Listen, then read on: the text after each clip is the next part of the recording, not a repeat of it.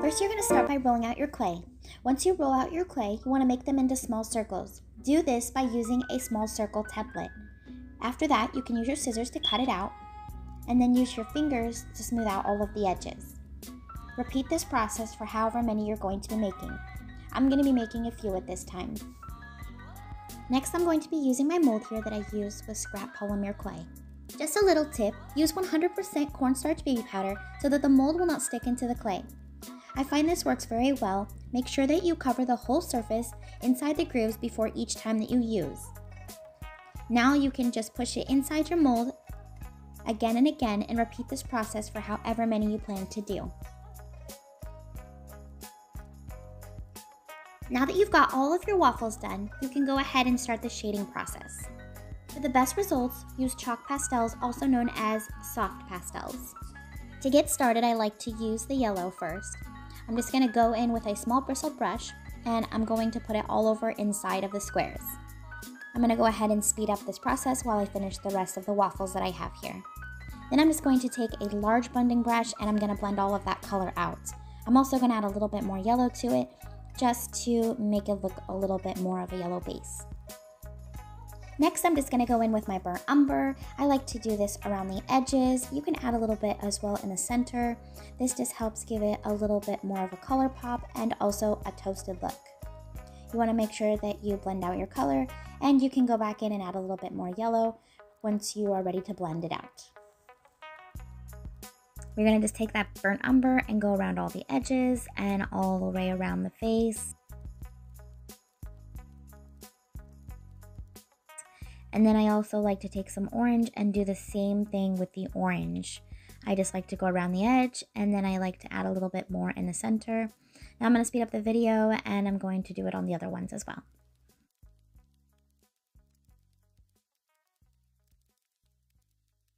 Now this one you have to be a little bit careful with. It is really dark. I just like to add a little bit of brown spots inside, and I don't make them very dark. It's just to add a little bit more of a crisp look. Now that you've completed all the coloring of the waffles, you can go ahead and start wrapping them. I'm going to use this 3D printed model that I made with my 3D printer. You can use anything that has a triangle shape. And then you're going to just take some liquid polymer clay and you're going to place it directly on the sides.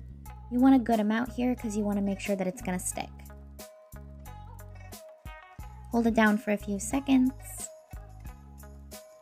And then you're going to flip it and you're going to smooth out the inside. You're not going to smooth out the outside because you'll ruin your cone, but you're going to smooth out the inside, and then you're also going to add some liquid polymer clay here.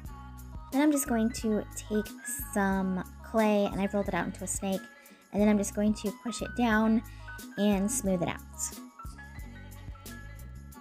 Make sure you're adding oven-baked clay adhesive while you do this. It'll help it stick and also help smooth it out better.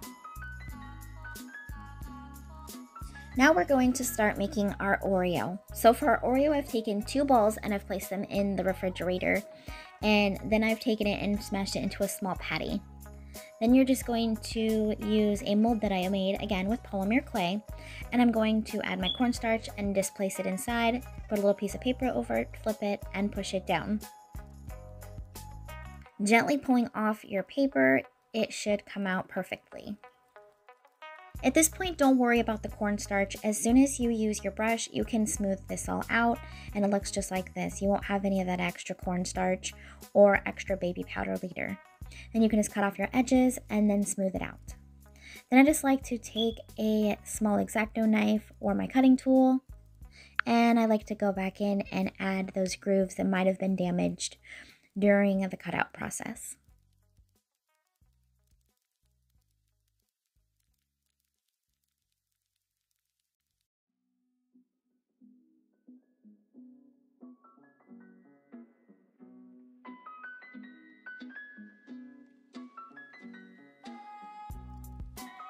You're going to go ahead and do one more Oreo, and again using your brush and clearing it off. And then you're going to take your scissors and cut around it and use your fingers to shape in it. Now that you've gotten both Oreos, you can grab one that looks the best and you're going to take your scissors and cut it into a shape that you want to place in your ice cream. I wanted to make about a half a size cookie, and you're going to use a non-straight line. You want it to look like you broke your cookie. Then you're just going to take your tool here, and I'm going to use a dotting tool, and then I'm just going to go around and make little grooves and make it look more like a Oreo. You're going to do this over and over again until you get your desired effect.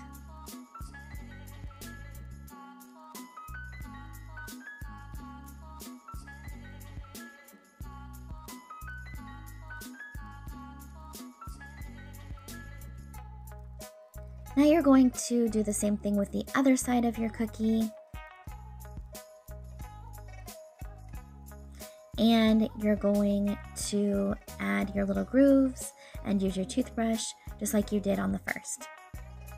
Then you're going to add your oven baked clay adhesive, and you're going to add it all over the inside of your cookie. Try not to fill it too much because then it'll overflow.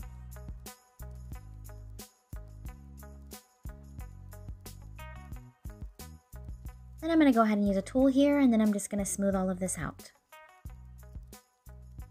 Now we're just going to take some rolled out white clay, and I'm going to place it on that 3D mold. Then I'm just going to cut around the edges and then use my fingers to smooth it out. Place it directly on top of the Oreo cookie.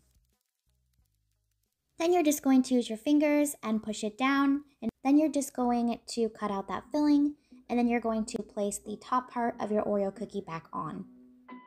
Now you can go ahead and pop it in the oven to bake it.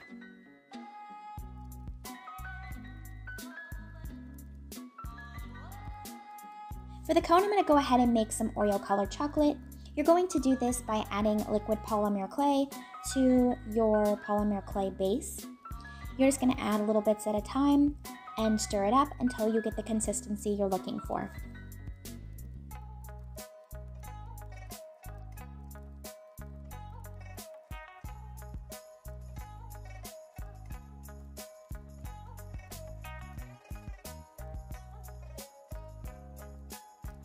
I'm also going to add some burnt umber chalk pastel, and I'm going to mix that right in. This is going to give it a little bit more of a brownish red texture. Now that your cone has baked and cooled, you can start adding the glaze to the rim of your cone.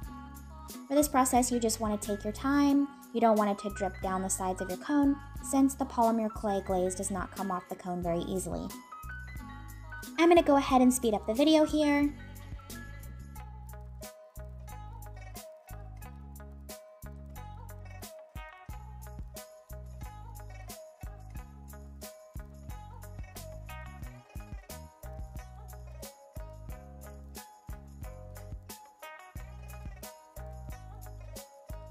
Now that you finish your glaze, you can go ahead and bake it, but before I bake it, I'm going to add some sugar. I really like how my sugar glazed ones come out. All I do is add some large grain white sand, and I just sprinkle it right on the top. For the ice cream, I'm going to ground up some previously baked Oreo color. Then I just mix it in some white Sculpy. Just make sure it's the soft kind.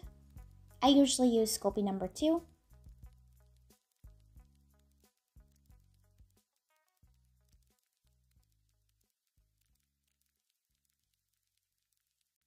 Now you can go ahead and grab your cone after it's been baked and cooled, and you can put some oven baked clay adhesive inside.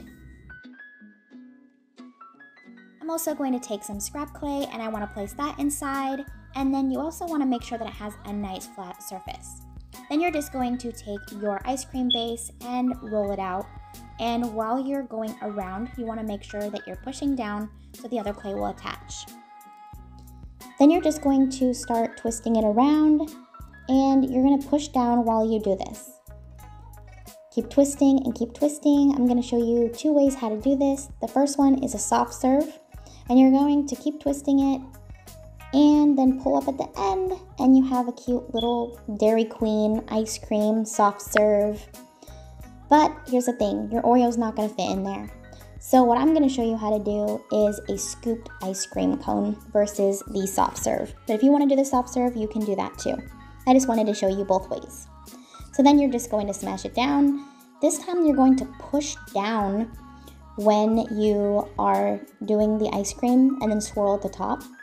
I'm also going to take my sculpting tool and sculpt out any imperfections or anything that I want to add.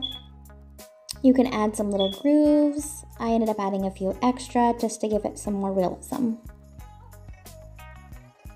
Then you can cut your Oreo down to size and make a little pocket in the back. And then you're going to take your oven baked clay adhesive or your liquid polymer clay, whatever you have. And you're going to place that Oreo right inside. And it should fit snugly inside here. Then I'm just going to take my tool and I'm going to sculpt a little bit around it. I'm also going to take a little bit more scrap clay and I'm going to add this for the tip. So all I'm going to do is put it back on and I'm going to twist it and then I'm going to start pulling up at that tip and it'll give you a nice little swirl design. And here is the finished ice cream cone. This is a good time if you would like it to be a keychain to put in that eye pin before baking. I hope you enjoyed this tutorial. Thank you so much for watching. Remember to like and subscribe. And don't forget to check out our Facebook group called Anything Art. And if you make any of these creations, I'd love to see what you've done. Just tag me on Facebook. Bye!